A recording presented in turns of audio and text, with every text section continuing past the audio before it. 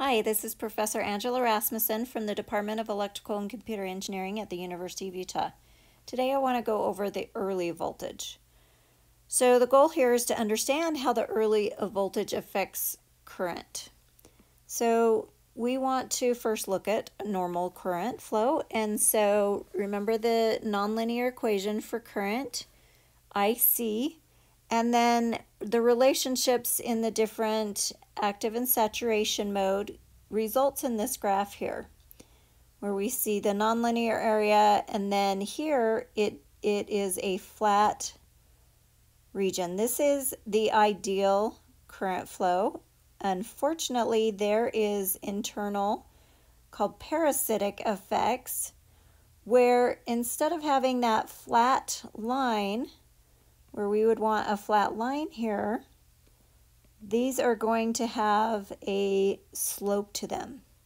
So it is an unwanted effect, and if we draw all of these slopes that instead of being flat, there's actually the slope to it, they will converge at this point out here called at minus VA. That is called the early voltage.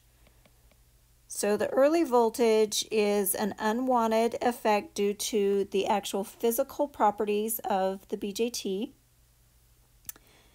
A common value is 20 volts for this value. And how this affects the current then, instead of being flat during the active region, we have a slope.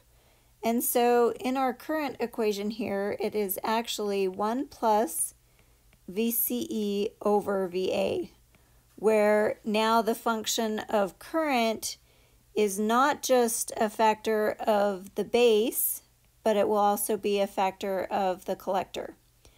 We don't account for this in hand analysis, but when you simulate the BJT, you will see some differences in currents than you expect. One of them could be because of this early effect.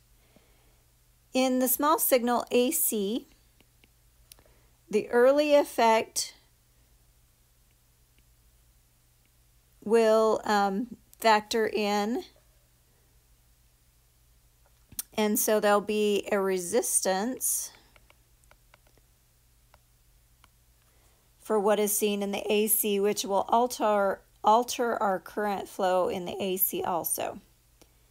All right, thank you for watching.